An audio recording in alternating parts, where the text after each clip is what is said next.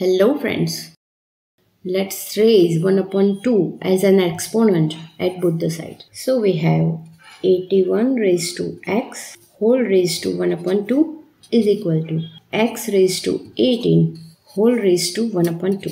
Now if we have a raised to b whole raised to c, then we can write like this: a raised to b into c. In this manner, here we can write 81 raised to x into 1 upon 2 is equal to x raised to 18 into 1 upon 2.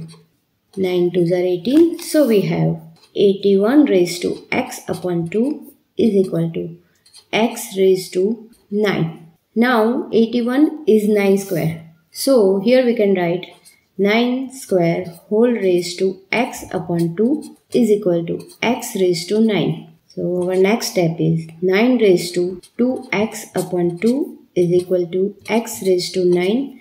This both will be cancelled. So we have 9 raised to x is equal to x raised to 9. Here we can equate x is equal to 9. But let's move little more. Let's raise 1 upon 9x at both the sides. So we have 9 raised to x whole raised to 1 upon 9x is equal to x raised to 9 whole raised to 1 upon 9x. So here we can write 9 raised to x into 1 upon 9x is equal to x raised to 9 into 1 upon 9x.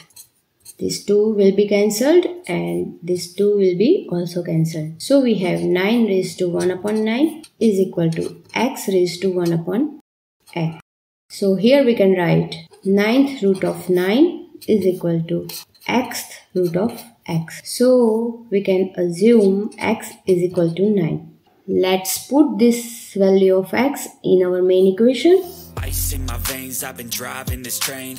Years in this lane, there's no stopping this flame. Cause I came to the game and I changed it to play how I like, rearranged it to my own domain. Yeah, I got so x is equal to 9 is the correct answer.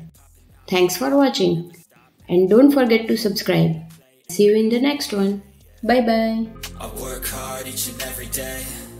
I get lost in the words I say.